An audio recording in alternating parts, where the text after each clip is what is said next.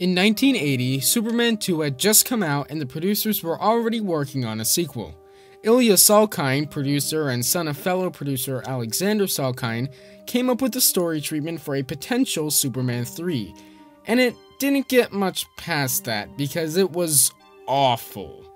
While Warner Brothers didn't produce the Christopher Reeve movies, they did distribute them, and Warner Brothers hated this movie idea so much that they essentially threatened not to distribute the movie if they made it like this.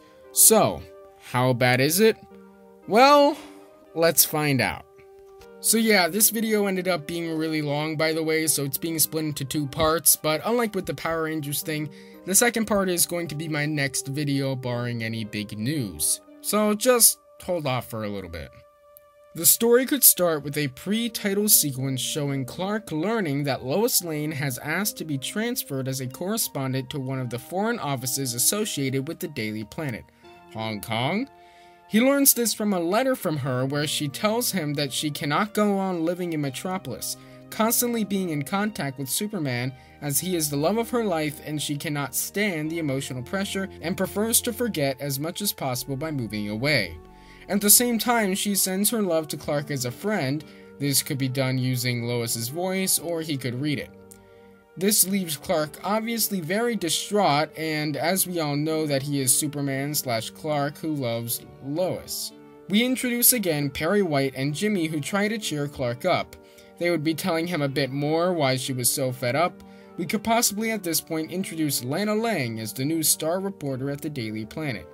We see Clark being quite impressed with Lana Lang, and they immediately take a liking to each other. Credits. Immediately after the credits, we end up explaining how at the time of the explosion of Krypton, there was another survivor, Supergirl. We then establish her escape from Krypton in accordance with the comics legend, and we show her landing on Brainiac's planet. A younger Brainiac will find her in the equivalent of the wheat field in the first film. However, the whole sequence should be the total opposite to the Kent landing. The planet being all black and sinister, Brainiac's suit being utterly black, the whole thing being totally pessimistic. Brainiac finds the baby girl and takes her home. We then follow with various sequences of her growing up. We see that she has superpowers and we understand clearly that Brainiac is getting very affectionate, primarily as a father. But as she gets older into adolescence, his affection is of a man in love. A sequence follows where we see Brainiac affected by Supergirl's befriending others, etc., which leads to her rejecting his marriage proposal. As the tension becomes greater, she decides to run away, and by destiny lands in a little city in the USA. Here we leave to find the explanation of why she takes on a secret identity when she becomes one of the inhabitants of, i.e. Girlsville. She gets adopted by locals and becomes a gym teacher at the local school, here again in accordance with comics legend. Her exceptional Kryptonian powers make her easily assimilate Earth's ways. During this period, we cut to Brainiac looking for her all over the universe using his remarkable technical genius.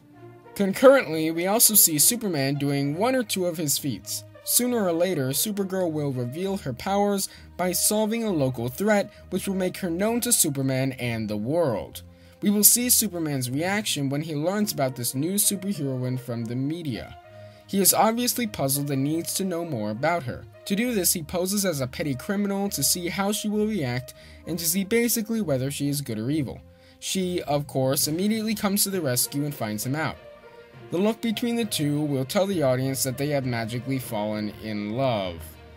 There is then conversation trying to find out if they are related. They are not. Then there is an idyllic sequence of Superman and Supergirl climbing up to 7th heaven. We shall have to find some beautiful place either on Earth or elsewhere, i.e. the Milky Way galaxy. Leaving them in their bliss, we move to Brainiac arriving on Earth. He immediately transforms stones into gold and diamonds to have wealth and power on Earth. We then see Brainiac establish his headquarters in a historical European castle. We see him setting up his weaponry, which is highly sophisticated. Through his ESP, he finds out about Supergirl, what she is doing, where she is, etc. Naturally, during these endeavors, he also finds out about Superman, his strength, and more so, his love for Supergirl, and that this same love is reciprocated.